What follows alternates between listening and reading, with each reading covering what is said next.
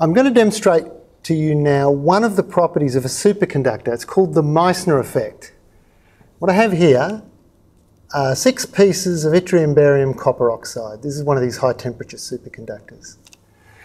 Now when a superconductor reaches its critical temperature, or below, you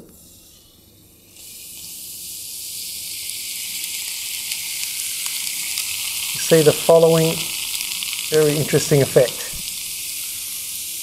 This is liquid nitrogen I'm pouring on.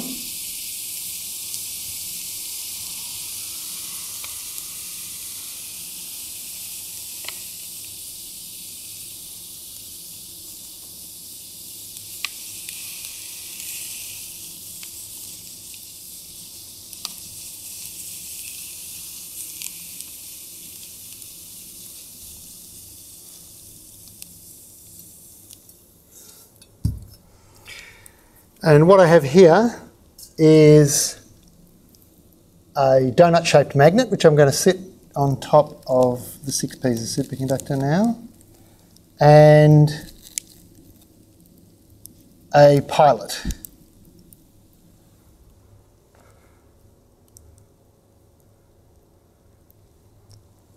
What's happening here is whenever a superconductor is put into a magnetic field, the superconductor responds in the following way.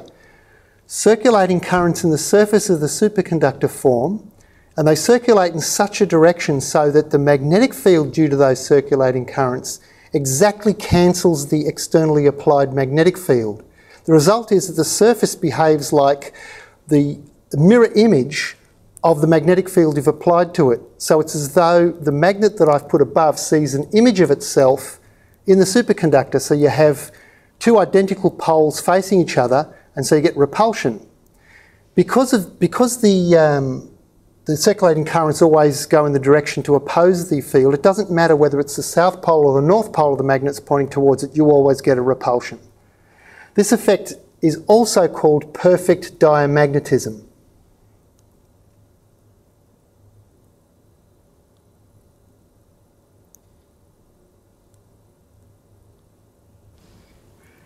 Now, given what I've just said, that the magnet sees a reflection, an image of itself in the surface of the superconductor, so therefore it's like it sees a south pole will see a south pole. If I flip this over, it should still work.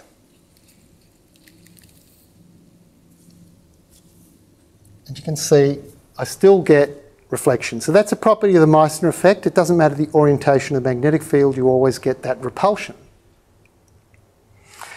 It not only works with apples, the Meissner effect also works with tennis balls.